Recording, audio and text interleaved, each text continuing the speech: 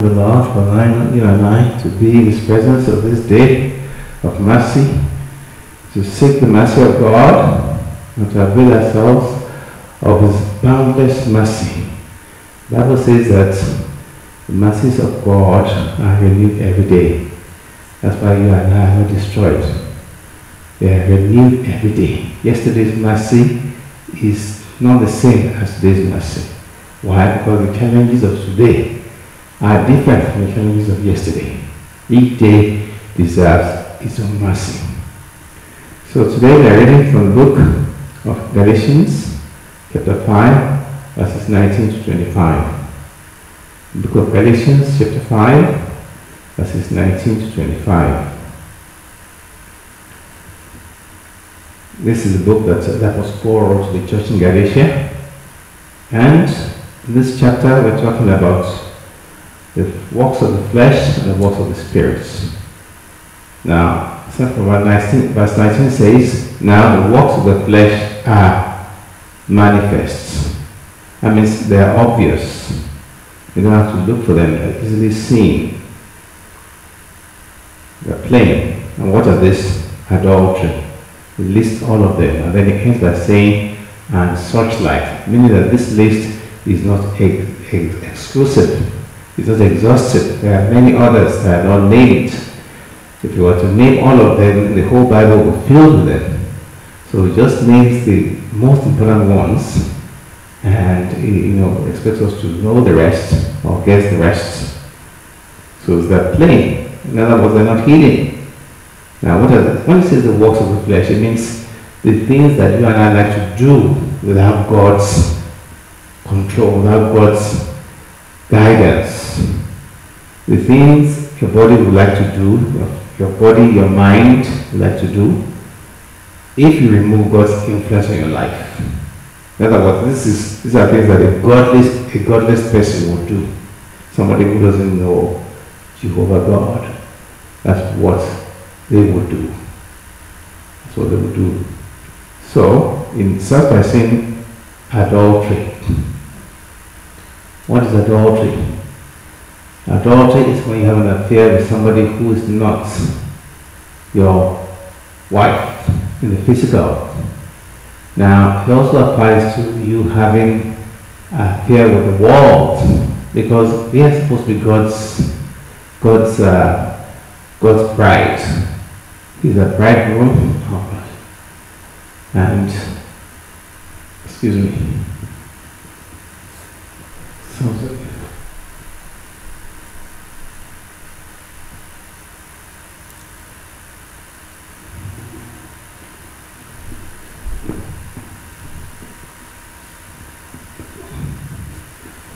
Sorry about that. Sorry for the interruption. Let's just quickly correct camera angle. So we're supposed to. So when you say fornication, adultery, it means you're having an affair with the world as well, because you're supposed to be married to God as a child of God. When you leave God and you go to another God, then you are guilty of committing adultery spiritually. In the physical realm, it means that you're married to somebody, you've left your legally married wife and want to have an affair with somebody who's not your wife. But in the spiritual realm, many people are guilty of that. Why? Because they're supposed to be children of God, but they leave God to go and seek help from another God. That is spiritual adultery. So don't think that, don't start boasting to say that, oh, I haven't committed adultery. Have you committed adultery in your mind? Have you committed adultery by what you've done? Have you gone to seek help and guidance from another God rather than Jehovah God? If you have done that, you have committed adultery in the spirit realm. Then fornication. Fornication is when somebody who is not married has an affair. Because according to God's injunction, sex is also supposed to be experienced only by people in a legally married relationship. God does not expect you and I to have affairs when we're not married. When you do that, you are guilty of fornication. And how many people today are guilty of fornication? We know the youth today, sexual promiscuity is so common. Many people do not wait to get married before they have affairs with the opposite sex. This is serious sin against God because it means that you're already defiled. And when you eventually married, you're not fresh for your husband anymore. You know, both you and your husband, you're not fresh. You defiled yourself. Yeah, but don't think fornication is only physical in terms of sex. Jesus Christ said, well, if you lust after a man and woman in your hearts, imagine that you're going to have an affair with them. You already committed fornication with them. So again, there's a spiritual aspect and there's a physical aspect. The physical aspect is when you physically perform the act with a human being, but when you do it in your heart, or when you look at a magazine, pornographic magazine, and watch a movie, maybe on your phone, you are also committing fornication. You're defiling your spirit and you are guilty of the act of fornication. So all these areas you must explore. Today, the youth are fond, not only the youth, most people are fond of watching pornography on their phones because they've made it so readily available. Just as you're looking through something on your phone, you just see pornographic image comes up. What are you going to do? Are you going to immediately delete it? Or are you going to keep on watching? You see? So these are the things we need to work on in our lives. God is saying that all these things are things that your flesh would like to do without God's control. You see, the only thing that's limiting you as a child of God from doing those things is the pulling of the Holy Spirit in your life.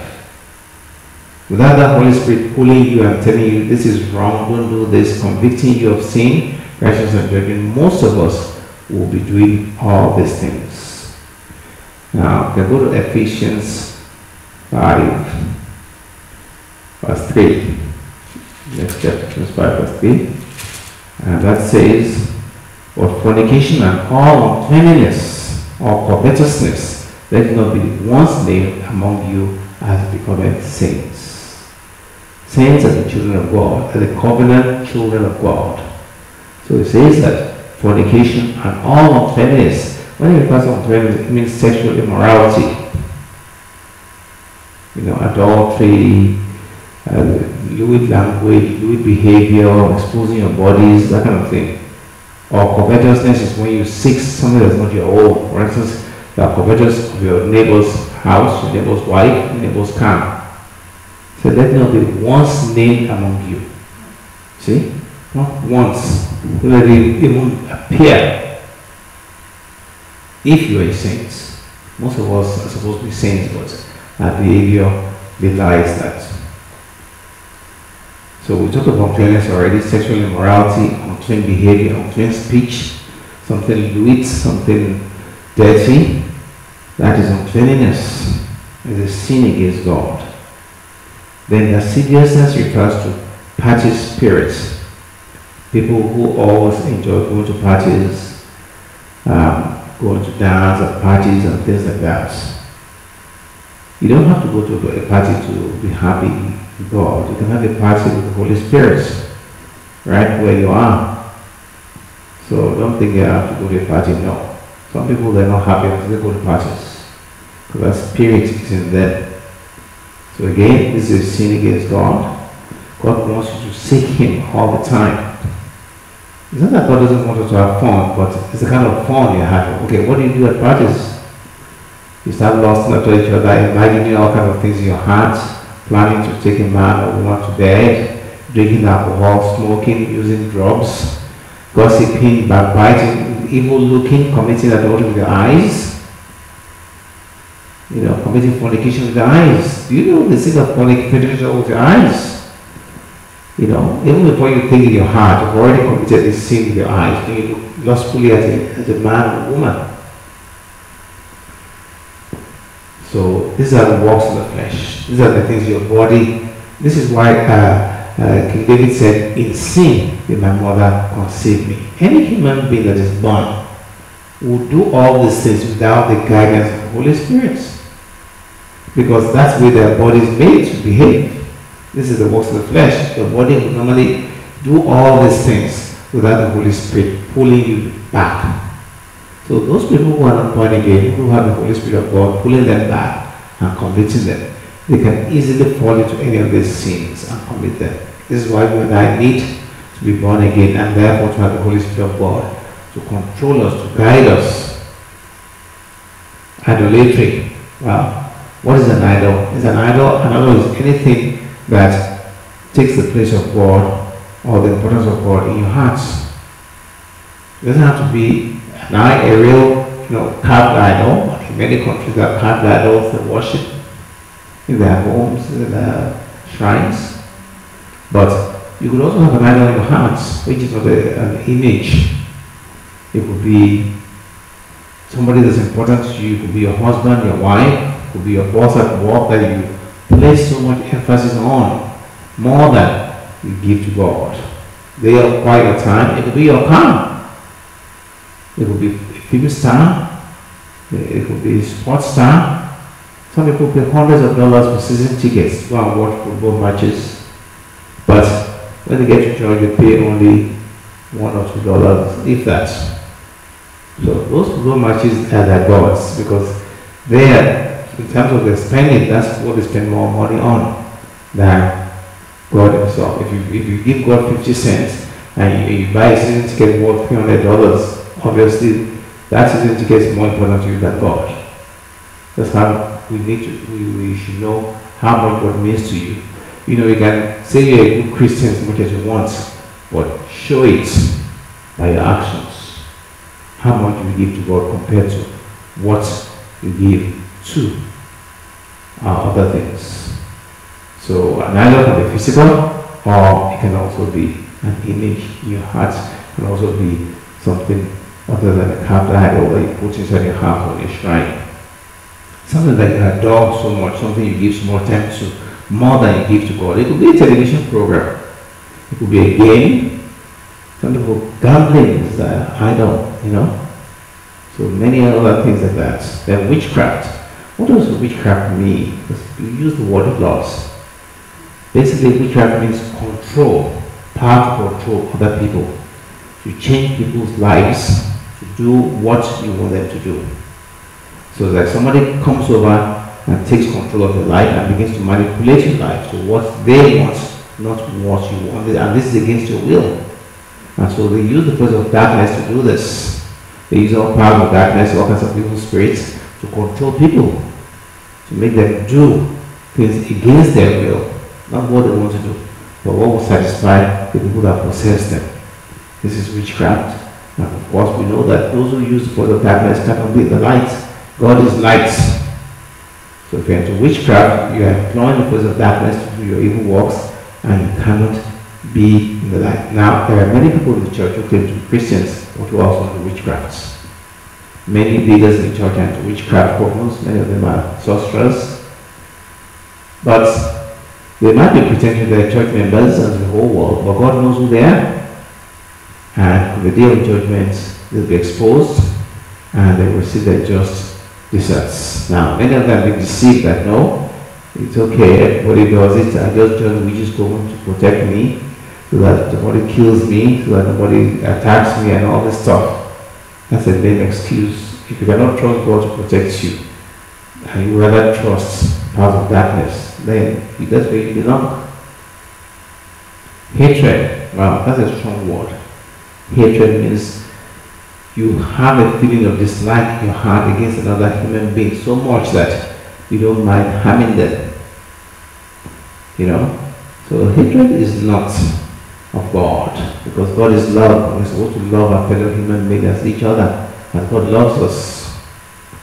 So rather than hate somebody, we have to give them to God, and we've got to forgive them, to change their hearts. For instance, somebody might hate you, but it doesn't mean that you have to hate them in return. That says return good for evil. It says, for by so doing you heap burning coals on their heads. Let God be who will fight for you. Don't fight for yourself. Don't entertain malice or hatred in your hearts, because if you do that, it's a dark stain in your heart, and the Holy Spirit will be able to minister to you, to move in your life, because the darkness has entered Whenever you entertain bitterness or hatred or malice against somebody, it's like you're building something dark, a bitter roots start growing in your heart, and that will chase the Holy Spirit away. Why? Because the Holy Spirit is spirit of love. You can get angry at people, yes, holy anger, but Bible says don't let the sun go down on wrath. Let it go before you go to bed. Forgive, and shall be forgiven by God. Variance means arguments, separation. In other words, people who are always enjoying arguing, they always like to prove their points. The root cause of that is pride, because they believe they know more than any other person. That's why they just argue endlessly. Any little thing they will argue, because inside they feel that they know better and that they should always reign. So pride and anger are tied together, but again, these are simple acts. You know, God doesn't want you angry. If you're angry over a holy thing, somebody like Jesus drove out the money changers in the temple. That's holy anger, because they are doing something unrighteous. But the Bible says, don't let the sun go down on your wrath. Walk away, wait, want to get down here, wait for about 10 minutes, walk away from the place. That way you're less likely to commit a sin. By the time you come back, that anger will have settled. Anger is like a fire that burns, that destroys. So don't let the bitter anger stay inside you. Then emulations means envy. It's people who envy each other. Envy is the mother of murder. It was the envy of Cain that made of his brother Abel that made him to kill him. The first murder in the Bible, in fact, of all humanity. It was the envy of the brothers of Joseph that made them sell him into slavery. But we know how God rescued him. So once you start envying somebody, know that it's not a spirit from God, a spirit of Satan. Ask God to cast it out of yourself, deliver yourself. Ask God to free you from that spirit. Ask God to, give you a spirit of contentment with what you have. Don't start saying, oh, that person is so special. I wish it was there. I wish it was in this. No. Whatever God has given you, be satisfied with it. Then wrath. Wrath means great anger. Just talked about anger briefly. Wrath means somebody is really, really, really, really angry at you, enough to kill you. This, again, is an evil spirit. The Bible says that anger and wrath gives a big foothold to the devil. In other words, when you get to that stage, being so angry, the devil can use it to do anything. He can kill people, he can shoot people, he can stab people, he can destroy houses, he can destroy property. You can do anything, because then it's no longer you in control, but it's Satan controlling you at that time. What happens is when you get so angry, you don't deal with it, you don't desperate, you don't get rid of it. What happens? They open the door for Satan to come in. And we know Satan is a destroyer. Jesus Christ said it. Satan has come to steal, to kill, and to destroy. But he has come to give us life, and life more abundantly. So when you get angry and see your wrath, you open a wide door for Satan and his demons to enter you. And at that stage, you are under their control. You can say the wrong things, abuse people, insult them, curse them. Then you can kill people, destroy property, burn people, all kinds of evil things can be done. You will not see somebody who is wrathful preaching the gospel to another person or forgiving somebody. No. That is not. They can only do evil when you feel wrath. You cannot do good. So instead of getting to that stage, walk away, give it to God, ask for a spirit of patience and humility. Again, strife is the same thing, fighting. And in many churches there are many groups, people fighting each other, different organizations, different groups. Oh, we don't like that group, so we won't talk to them, keep malice with them. No.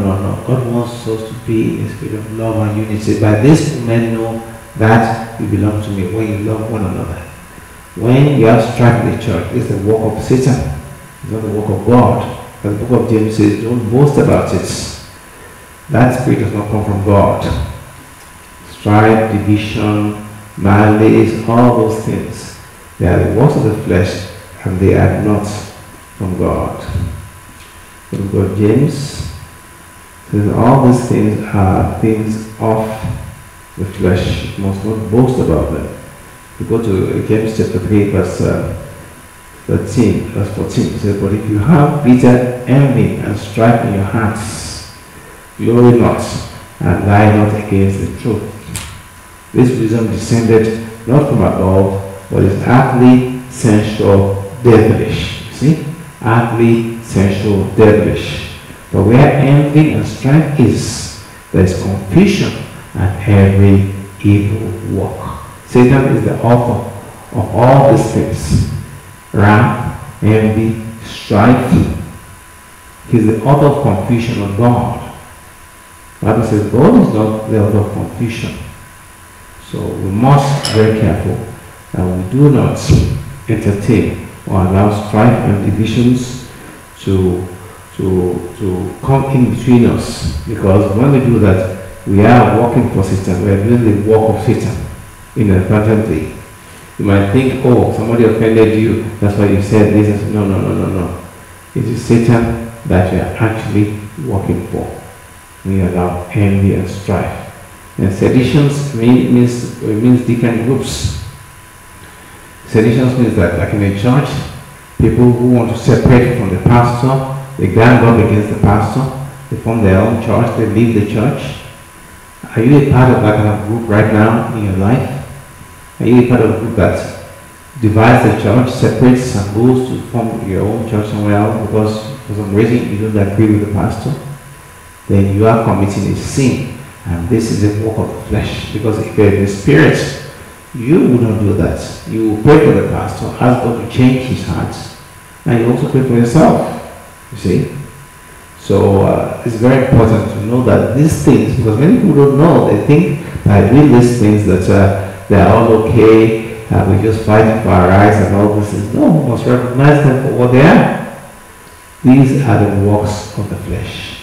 And as we're going to read later on, those who do those things will not, repeat, will not enter the kingdom of God. I'm sure you want to go to the kingdom of God. You want to enter paradise of God, right? Yes, everyone listening to me, you want to do that. But do you practice any of these things? Are any of these things present in your life? If they are, you need to repent, ask God to forgive you, and ask God to take them out of your life.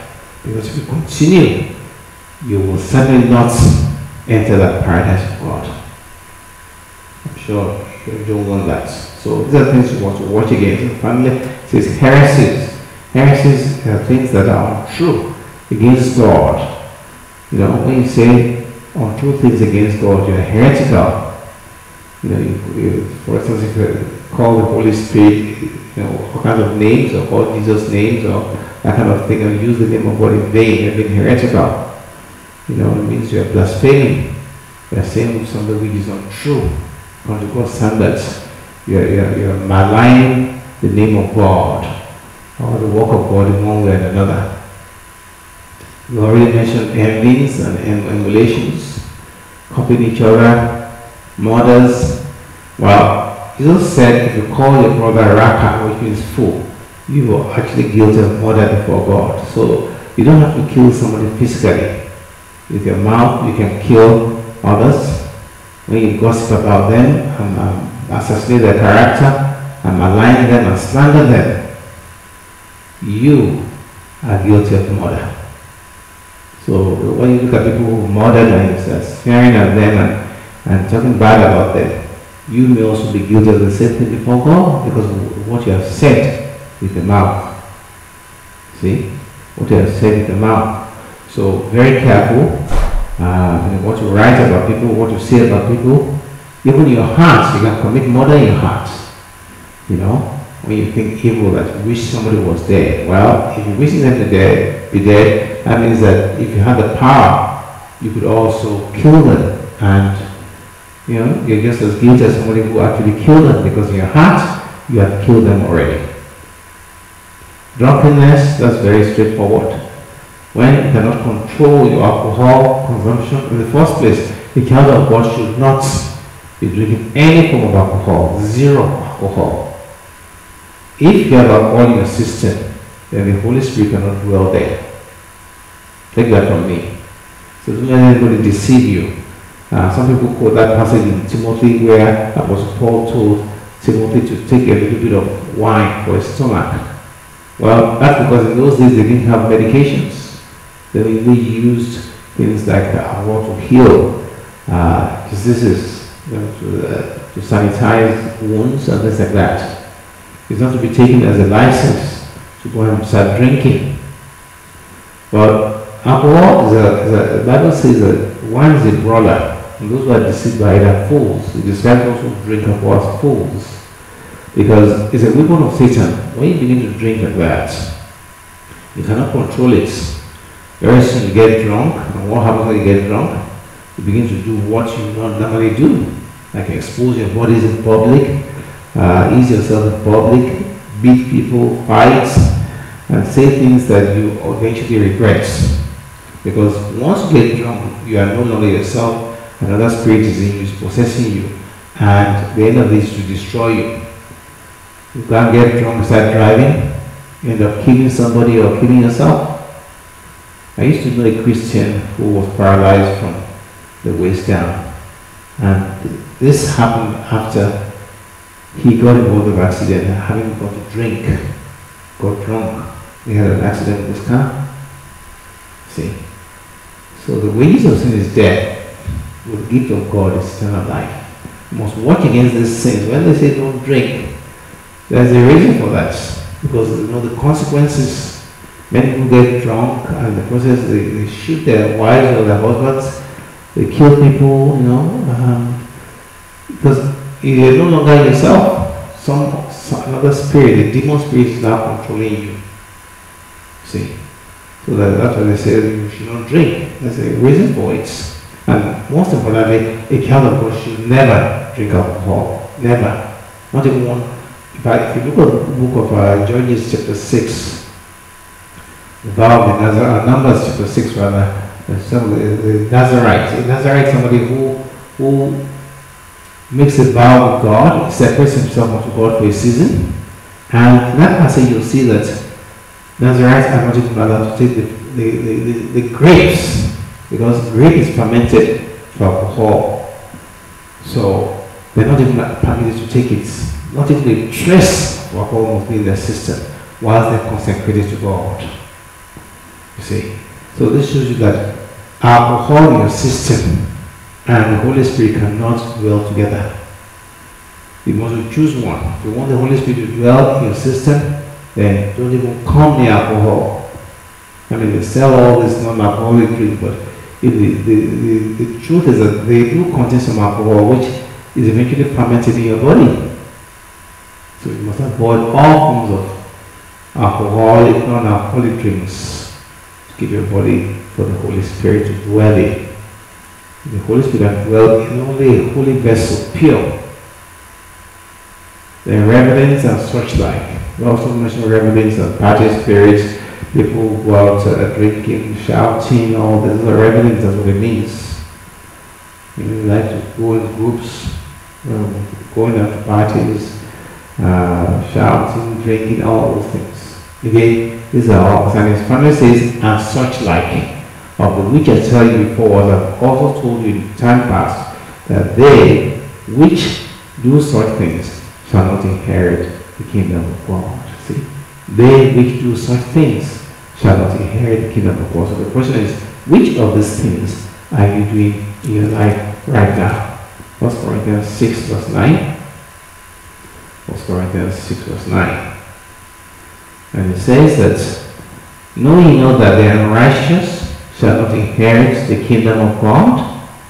Be not deceived, neither fornicators, nor idolaters, nor adulterers, nor effeminates, nor abusers of themselves of mankind, nor thieves, nor covetous, nor drunkards, nor revilers, nor extortioners. Those are people that kidnap people or force people to pay money that due to them, blackmail people. Extortioners shall inherit the kingdom of God.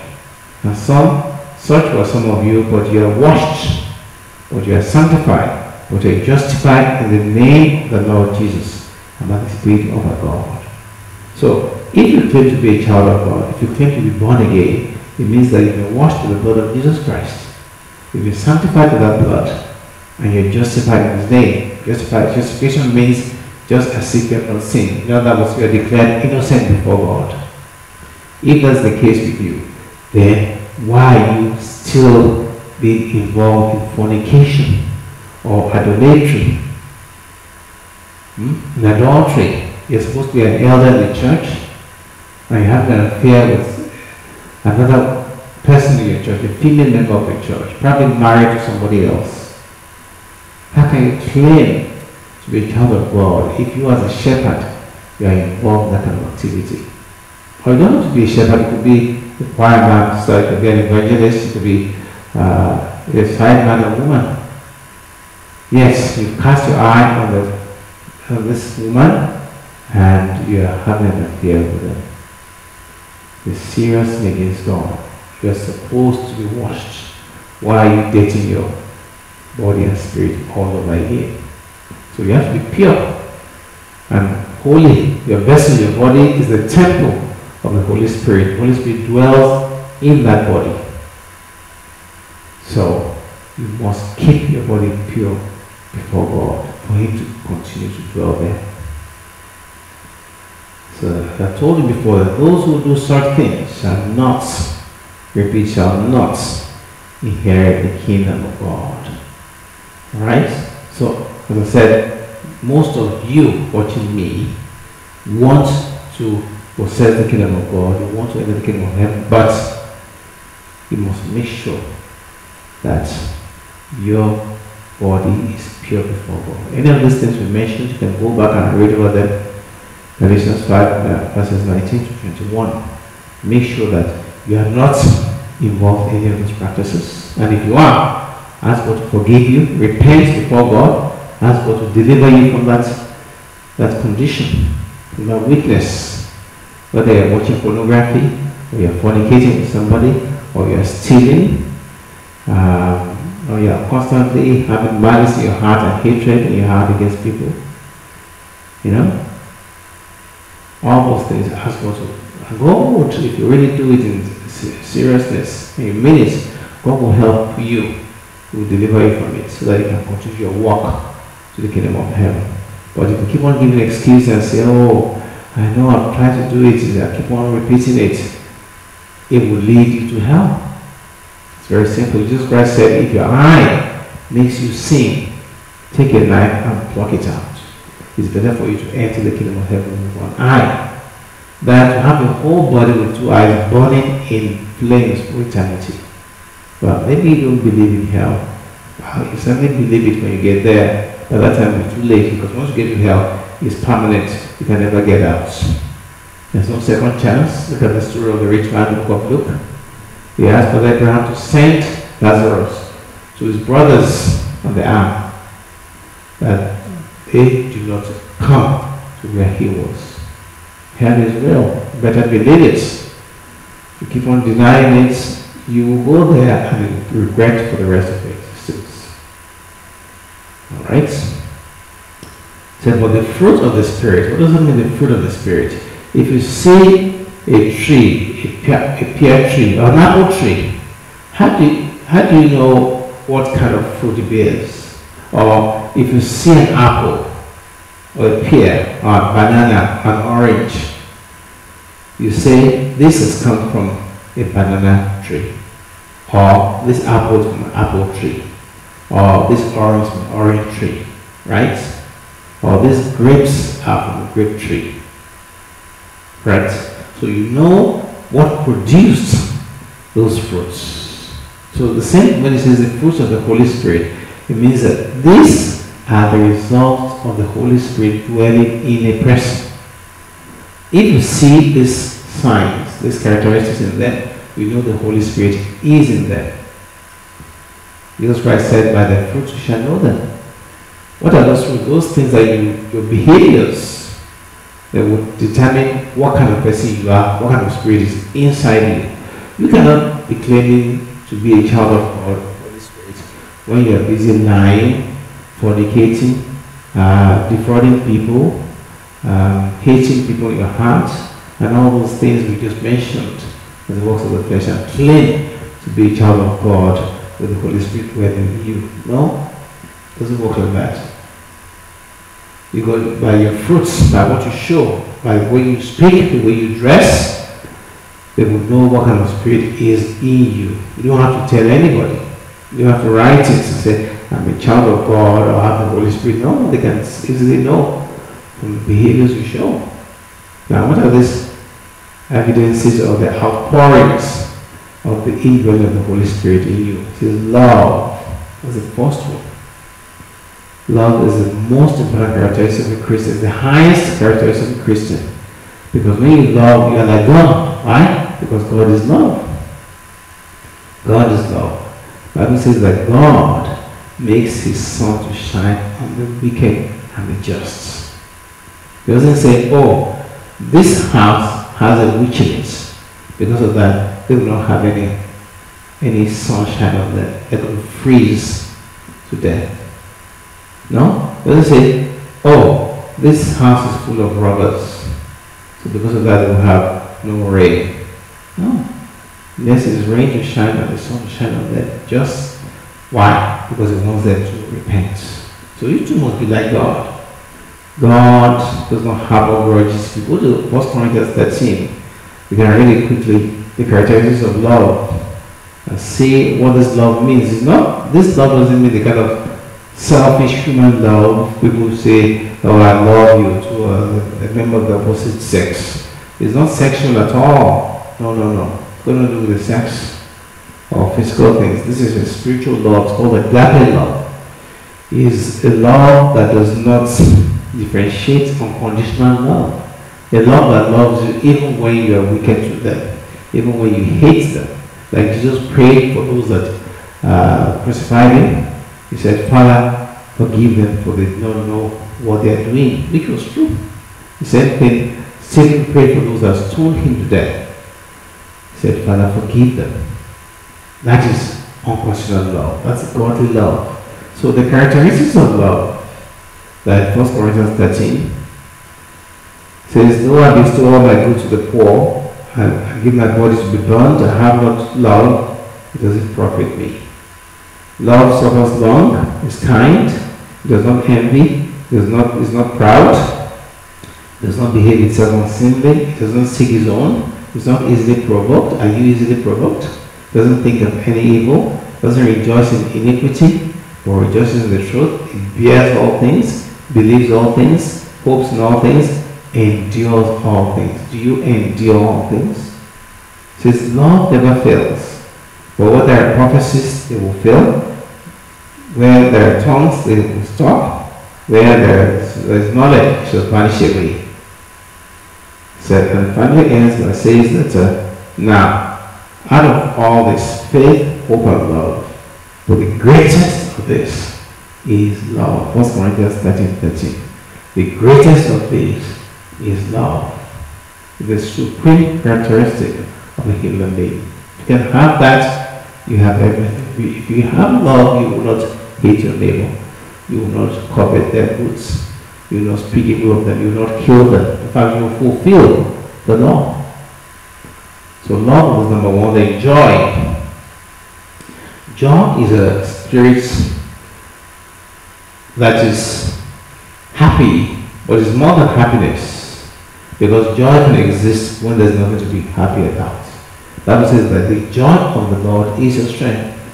Nehemiah 8:10. The joy of the Lord is your strength. So that joy of the Lord, you can be going through a difficult time and still be full of joy because it's paid from God. It doesn't depend on your circumstances. Happiness, yes, depends on circumstances, but not joy. Joy is the same regardless, constant, because it's the proof of the indwelling Spirit of God in you. So, next one is peace. Again, Jesus Christ said, my peace I give unto you, not as the world gives. The peace of God passes all understanding. It's similar to joy in the sense that it doesn't depend on circumstances. You can be going through a difficult time and still have peace, instead of your heart being up and down, very worried. Remember the story of that man that wrote that song, "It Is Well With My Soul"? And the story goes that he sent his family ahead of him to go to England by ship in the early 40s, and the ship sank, and he lost his wife and 4 children. And he received the telex, the message that he had lost his wife and kids on the sea. And that's when he wrote that song, "When peace like a river attends my soul. It is well with my soul." See, that's the peace of God. It overrides circumstances, because it's God Himself in you that can give you that peace. Again, all this is because you have the Holy Spirit in you. God, the Holy Spirit, is dwelling in you. That's why you can have this peace regardless of the circumstances in your life. That's why you can have this joy regardless of what you're going through. That's why you can have that love. The unconditional love of God is simply because of the dwelling of the Holy Spirit in your heart. If you don't have that Holy Spirit, you can't have that kind of peace, you can't have that kind of joy, you can't have that kind of love. No. You'll be somebody who hates, who revenges, who gets angry, who has all the works of the flesh. So when you see somebody with these features, we know that they have the presence of the Holy Spirit dwelling in them. Then long suffering. When you suffer long, you know what that means? It means you're able to bear with people's failures. You don't immediately judge them, you don't immediately castigate them, you don't put them down. John 15:22. Let's go to do some John 15. Let's go to 1 Corinthians 13:7. 1 Corinthians 13:7. And that says, "Bear all things, believe in all things, hope all things, endure all things." Again, we read that before. 1 Corinthians 13:7. And let's also review Romans 15:14. Romans 15:14. Romans 15:14. And that says, "And I myself also may persuade of you, my brother, that you also are full of goodness, filled with all knowledge, able also to admonish one another." To correct and encourage one another. Then John 15:2. Book of John chapter 15:2. John chapter 15:2 says, "Every branch in me that beareth not fruit, He taketh away. And every branch that bears fruit, He purges it, that it may bring forth more fruit." So, the plan of Jesus for you and I is to bear fruit for Him. We are like branches of a tree. So, if you're not bearing fruit for Jesus, well, it starts by saying, "I'm the true vine, He's the tree, and my Father is the husbandman or the gardener." Jesus is the tree, we are the branches. His Father God is the gardener that keeps the tree. So, if you're a child of God, you're a branch in Him. And if that branch is not producing fruit, then it gets cut off. Because what's the point? It's just using the nutrients, just drinking the water, getting the sun, all these things, for nothing. A tree has value only by the fruits it produces. If a tree is not bearing fruit, then it will be cut down because it's just taking up space for nothing. It's not producing anything useful for anybody. You see? So we must bear fruit for Jesus Christ. He is the tree, we are the branches. If we don't bear fruit, it's going to cut us off. And if we bear fruit, then He will purge us. That means He will make us bear more fruit, because that is what He wants. He wants us to bear fruit for Him. So, it says that, "Abide in me and I in you. As the branch cannot bear fruit of itself except it abides in the vine, no more can you except you abide in me." So the only way you can bear fruit for Jesus is to stay connected with Him. Imagine if the branch cuts off from the tree. How would it survive? It cannot survive because it gets all its nutrients, all its water from the tree itself. Because the tree has roots that go in the ground. that pick up the nutrients and distribute the nutrients to all the branches. So if that branch is disconnected from the tree, it cannot survive. So no more can you except you abide in me. I am the vine, you are the branches. That's John 15 verse 5. He that abideth in me, and I in him, the same brings forth much fruit. For without me, you can do nothing. Without me, you can do nothing. You cannot bear fruit without Jesus. Jesus has to be living in you through his Holy Spirit for you to bear this fruit we're talking about. If a man abide not in me, he is cast off as a branch and is withered, and men gather them and cast them into the fire and are burned.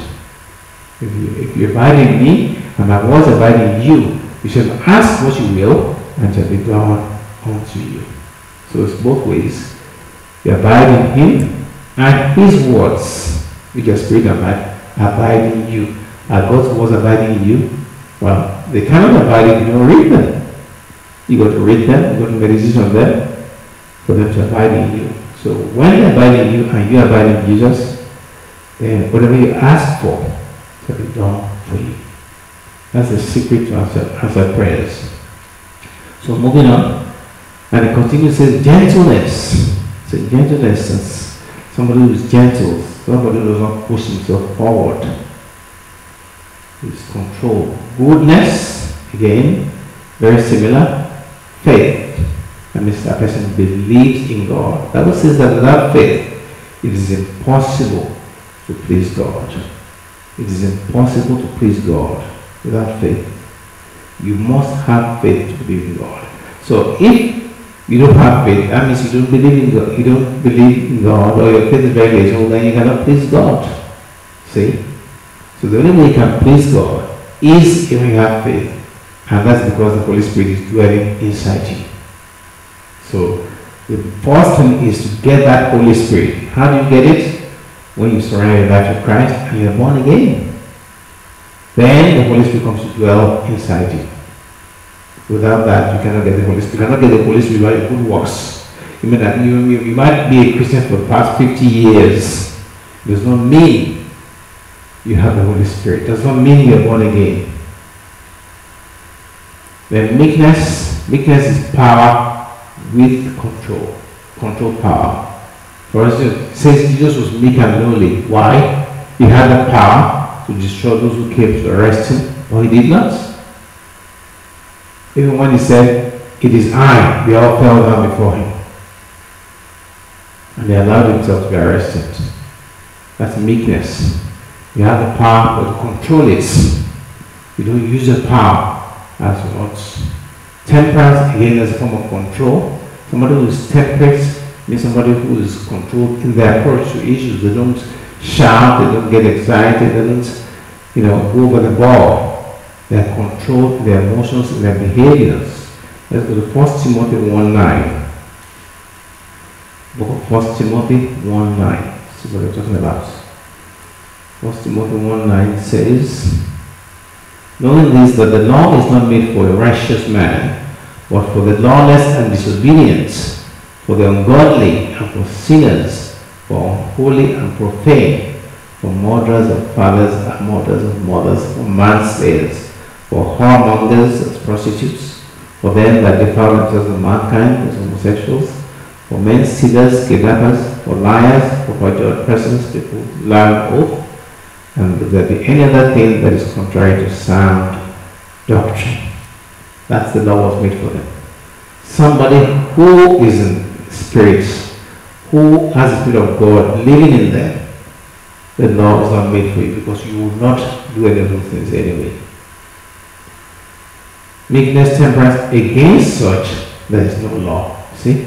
So all this, you never see a law saying that, oh, if you don't have love, you'll be penalized, or if you don't have gentleness, or if you have gentleness, you'll be penalized for being gentle, or you'll be penalized for having love, or you'll be penalized for having long suffering, or meekness or temperance, or goodness or faith. There's no law like that. If you have those qualities, you observe the law, there's nothing that will accuse you before God. And it says that they that are Christ, those that belong to Christ, they are crucified. That's a strong word. It means they are put to death, the flesh, with their affections and lusts.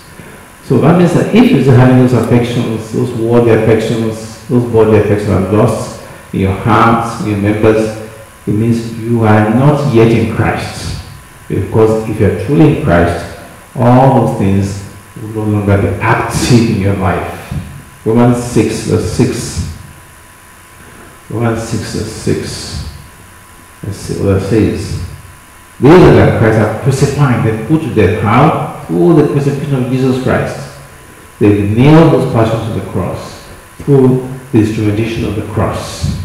So if you have not yet nailed those things, if you have passions, fornication, murder, drunkenness, hatred, variance, seditions, heresies, emulations, all those things, it means you are not yet crucified. Romans 6 verse 6 says, knowing this, that our old man is crucified with him. See? That's the man you were before you came to know Christ. So when you come to know Christ, that old man is crucified, is nailed to the cross, that the body of sin which you had before might be destroyed. Exactly as I was referring to. That body that makes you sin, that makes you fornicate, that makes you lie, cheat, and murder, that body will be crucified when you come to Christ. But henceforth we should not serve sin. For he that is dead, he that is crucified, that body is crucified, is free from sin. Now if we be dead in Christ, we believe that we shall also be with him. It's a very important principle. When you come to Christ, that's your old man of sin that made you fornicate and commit adultery and lie and cheat and without hesitation. That old man is nailed to the cross. And once that body dies, so you are free from sin. In other words, you are no longer a slave to sin. Not that you cannot sin, but now you have power to say no. Whereas before, you couldn't say no. See? That's why you have to be born again. It's through the born again experience that your old man is nailed to the cross and you are freed from sin. Now you have power to say no to sin. And you're just not a slave committing sin willy-nilly as you did before.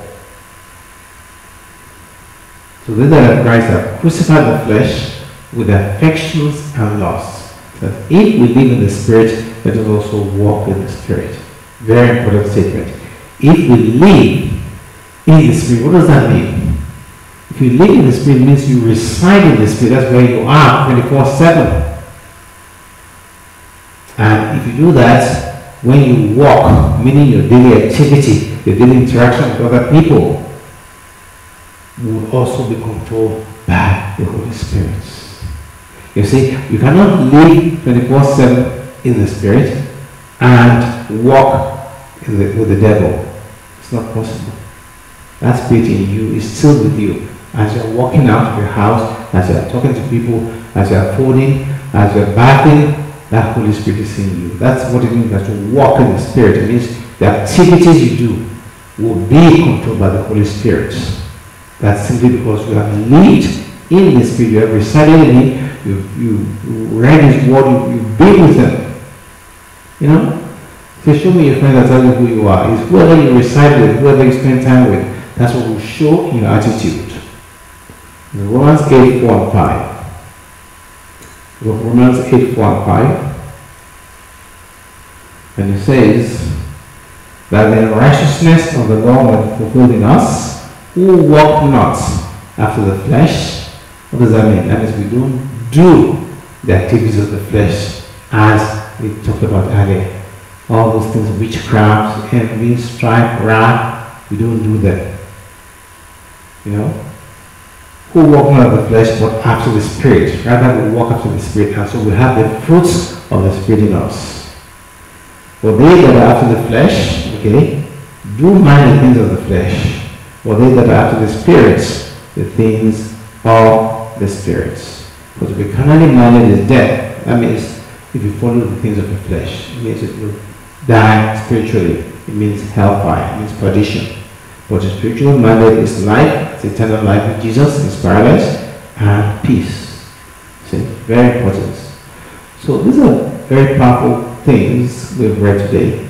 May God grant us the power to always live and walk in the Spirit, and to help us deny the flesh and all its expectations, that we might really inherit the kingdom of God. Let us pray. Jehovah, Jesus Christ, Holy my God, the God of the truth, the God of the light, we thank you for the words you've spoken to our hearts tonight.